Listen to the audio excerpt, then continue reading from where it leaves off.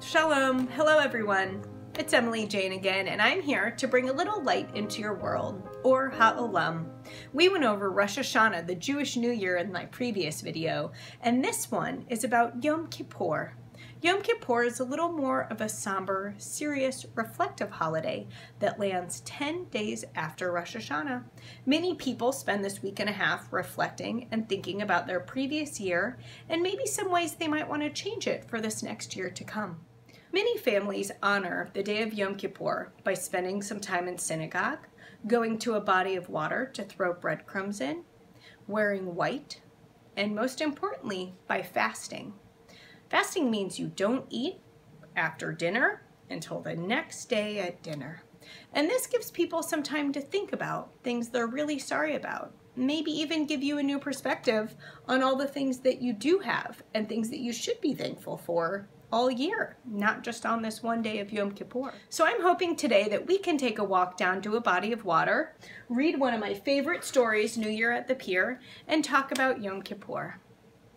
Let's get started. New Year at the Pier by April Halpern Wayland, illustrated by Stephanie Jorish.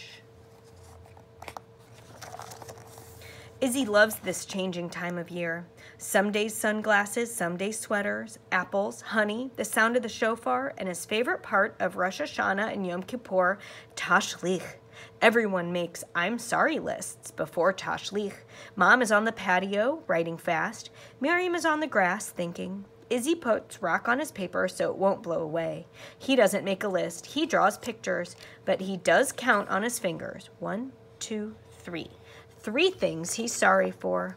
What is Izzy sorry for? He sticks up one finger for drawing on Miriam's forehead while she was sleeping.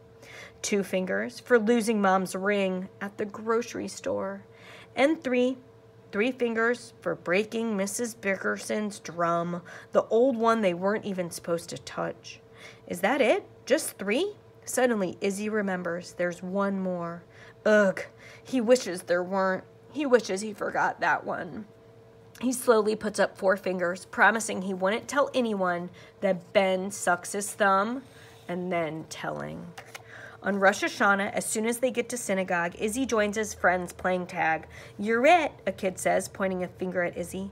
Izzy looks at his own finger. He runs to his sister. Miriam, he whispers, I'm sorry I drew on your forehead. Huh? I'm sorry I drew Space Dog. Oh, that? No big deal, she says. Okay, he says, and runs off with friends. Then he stops to rest. Miriam looks at her list and then at Izzy.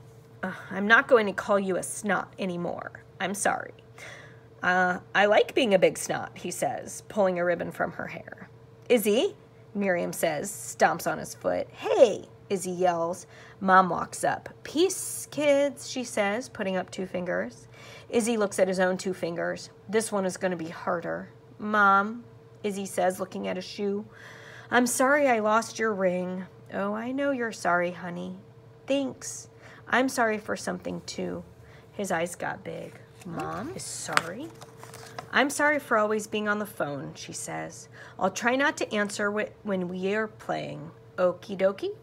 Mom squeezes his hand, and he squeezes back. The door's open. It's time to take their seats. When services are over, everyone walks to the beach. Rabbi Neil, Cantor Livia, and all the families. At the top of the hill, Izzy counts 3 figures, Mrs. Bickerson and her 2 dogs. And Izzy looks at his 3 fingers. His heart pounds like her drum used to, but maybe he doesn't have to say it to her right now. Yes, he does. No, he doesn't. Well, look who's here. Hello, Izzy, says Mrs. Bickerson. Hi, Miss Bickerson, he mumbles. Good heavens, Miss Bickerson cries as the dogs drag her up the street. Sorry to be running off, dear. Come visit next week. Whew. Izzy runs down the hill to catch up with the others. When he gets to the pier, Rabbi Neil is saying, Tashlich is a time we apologize for the things we wish we hadn't done. Tashlich means to throw. We throw the things we don't like or don't need. Tashlich is the cleaning of your heart's closet. A new year, a clean heart. Just this summer, Izzy and Miriam cleaned their toy closet and gave away a lot. Now it seems bigger. Sometimes he just opens the closet just to see how clean it is. They all troop up to the pier, singing Avinu Malkeinu. The melody moves inside Izzy, and in a sad and happy way. He feels a part of the wind, a part of the waves, a part of everybody singing. At the head of the pier, everyone crowds around Rabbi Neil and Ben's dad. They both put shofars to their lips. They blow. Whose note will last the longest? Izzy and Miriam pretend they're blowing shofars and count to 10. They run out of breath, but the men keep blowing. Izzy runs around in 10 circles. He's very dizzy, but the men keep blowing. Finally, Rabbi Neil's shofar runs out of sound, and Ben's dad squawks out one last note. Everyone laughs and claps. And now it's time. Mom hands them slices of old bread. Izzy rips pieces and whispers, "This one's for drawing Space Dog on Miriam's forehead." He throws it into the water. "This one's for Mom's ring," Izzy says, tossing another, sorry, into the sea. He breathes the salty air. His heart feels cleaner. And look at those seagulls. They love tashlich too. So do the fish. Suddenly, Ben is right next to him. Izzy? I'm sorry I never helped you find your yellow notebook." His notebook? That's right. Ben didn't help look for it.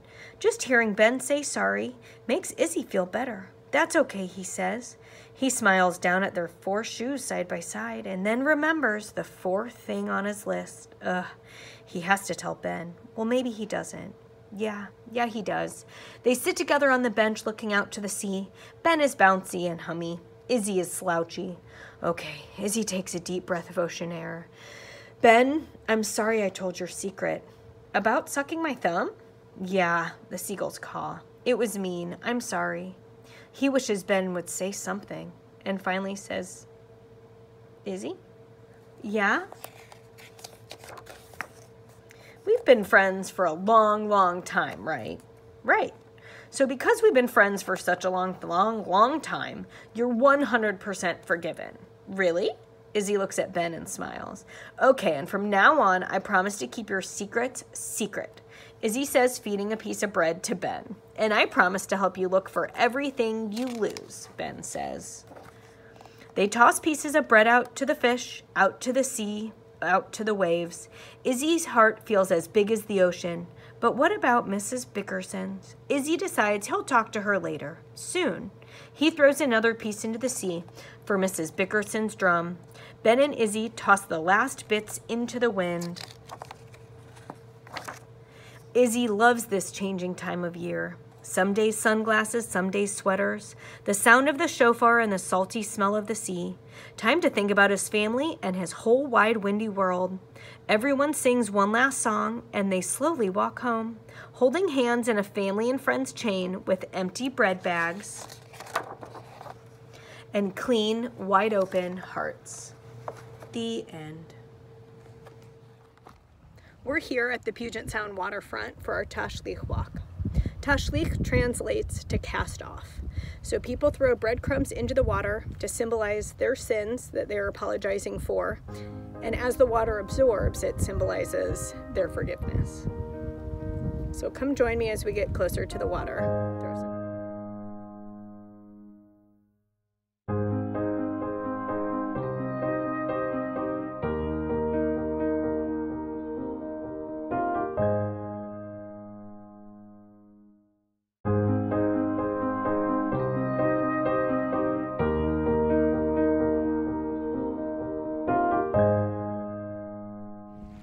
Tashlich can look different all over the world.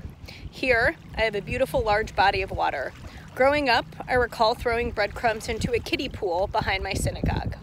I'm thankful that I can throw breadcrumbs into this water, have it symbolize things that I am sorry for, my reflections, things that I would like to change for the year to come. What's something you might be reflecting about this year, or someone you might reach out and apologize to? Thank you for joining me again as we looked a little deeper into the Yom Kippur holiday. Wishing you and your family a reflective and heart-filled Yom Kippur.